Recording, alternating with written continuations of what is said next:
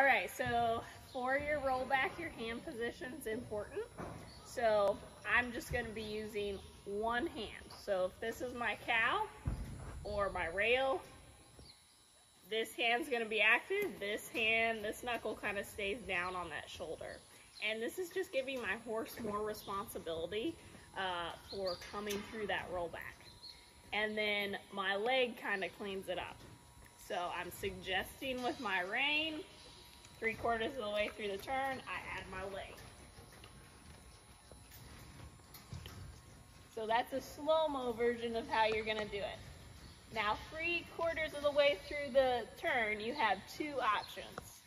If my horse has a habit of dropping their shoulder and pushing into that cow, I'm gonna use one leg to get them up off of that fence, off of that cow. If my horse is kind of lazy coming through that turn and they have trouble accelerating out of the turn, then I'm gonna use two legs 3/4 of the way through the turn. Now when I'm just using the rollback as a transition, just use two legs, sit back, smooch, ask for that canter.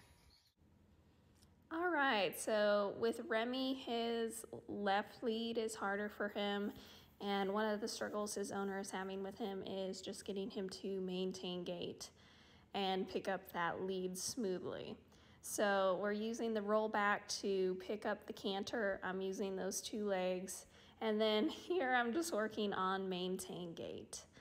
So I am doing my best to not use my legs at all. And because it's very tempting when you have a lazy horse to kind of push them forward and help them, you're not helping them if you're babysitting them. Really hold them to that responsibility of maintain gait. That is their responsibility.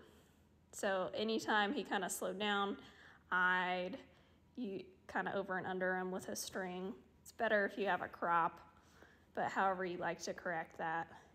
And just working on that maintain gait, getting a nice consistent rhythm in that gait. But that's a really simple way that you can get your horse to pick up the correct lead and pick up the canter nice and easy.